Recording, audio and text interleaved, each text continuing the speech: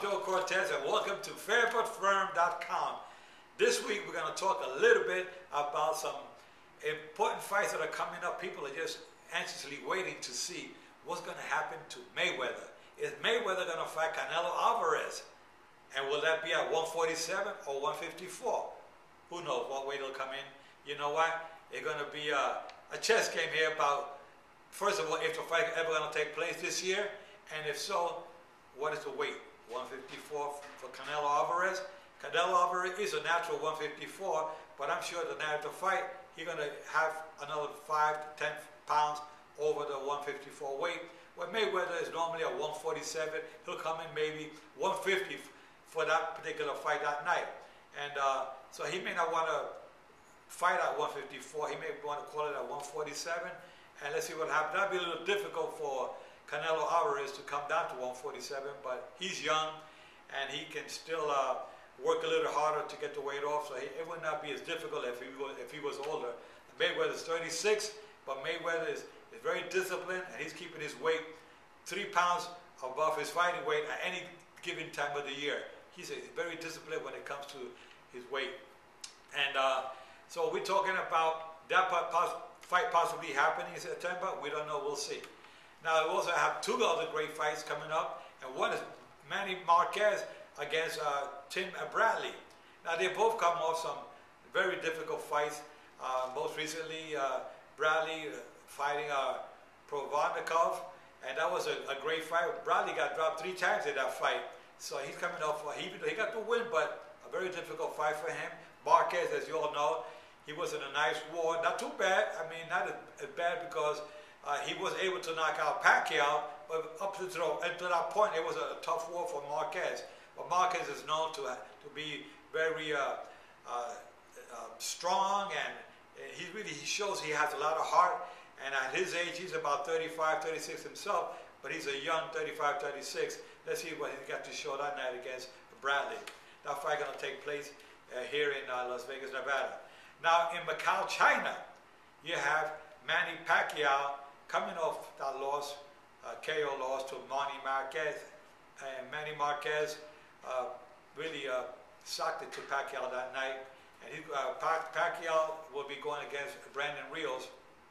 And that'll be an interesting fight because Brandon Rios also came off a difficult fight off Alvarez. And that was a war itself. So all these 4 fighters got to some more wars that you can think of in the last couple of years, but these 4 fighters are very crowd pleasers. They come in to fight. They give it all they have.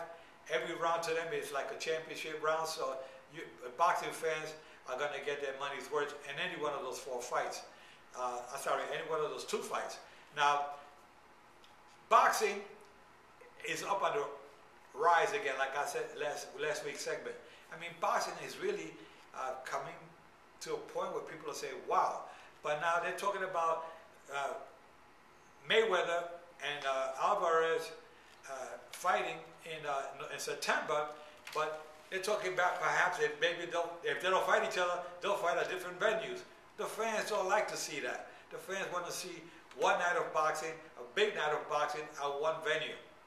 Well, last year they had Chavez against Martinez, September 15th. And that fight took place here in Las Vegas at the Thomas & Mack. And then at the other venue, you had Mayweather. I'll take it back. We had Canelo Alvarez fighting Joselito Lopez. And that was 2 great fights, same night in Las Vegas. And guess what? They both sold out. But the fans at home who are not able to come here, I get cheated out because they got to be waiting and switching channels back and forth. So they'd rather say, you know what, they give me one fight this weekend, one big one, and next weekend give me another big fight. Well, you know, let's see what happens this year. But it's going to be interesting.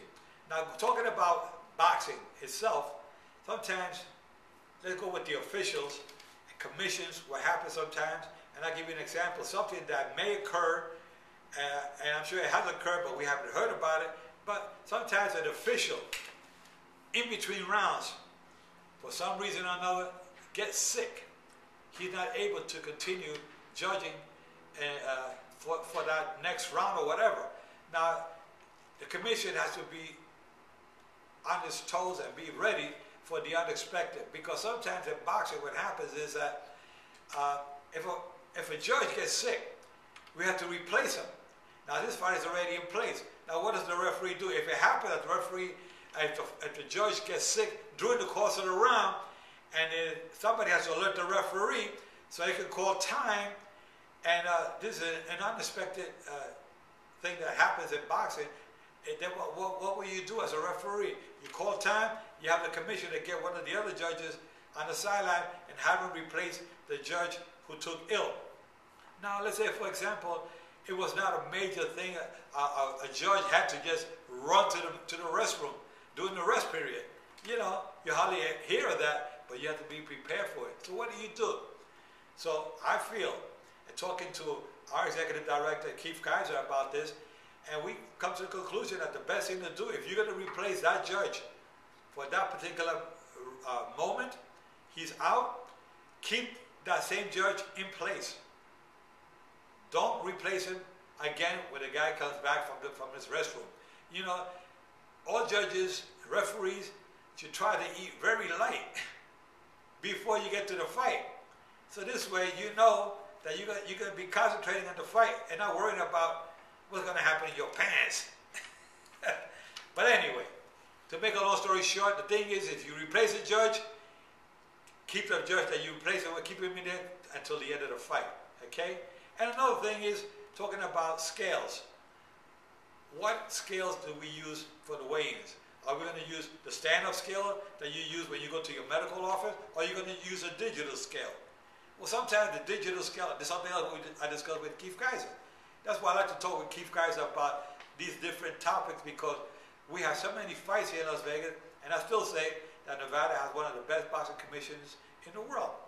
New York, New Jersey, they all follow California. They all pretty much work the same. We all try to exchange ideas with one another to keep boxing at the same level. Everybody across the board should be following, let's say, Nevada, New York, New Jersey, California, so we can all be on the same page. So what is the question? The question is, do you use a digital scale or do you use a stand-up scale? Well, digital scale, sometimes the weight class is 170 and the fighter comes in at a digital scale 170.2, they're going to make a little beef about why he didn't make the weight. He's 0.2, come on. On the stand-up scale, it'll read 170, period. So it's up to you. There's no rule that says one over the other, but if I was you, I go with the stand-up scale. Okay? So that's the other topic.